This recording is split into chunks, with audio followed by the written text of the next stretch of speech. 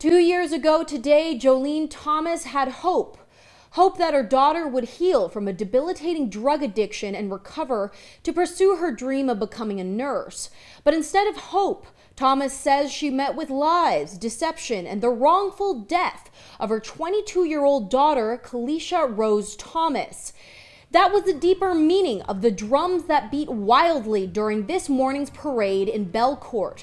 The Turtle Mountain Days Parade is typically a parade for children to unwind and celebrate summer.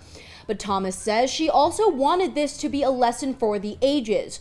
According to Thomas, many people in the community still don't know the dangers Indigenous people face outside of Belcourt.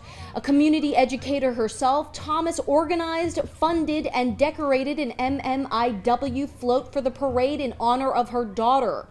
According to Thomas, 4 of every 5 Indigenous victims of murdered or kidnapped, 1 receives justice. Her daughter Kalisha was not so lucky, and when Thomas sent her daughter for drug treatment in California, she was bewildered to receive a call that her daughter had died. The reason for Kalisha's death, she says, are unknown, but Thomas believes the facility's malpractice is responsible for her death.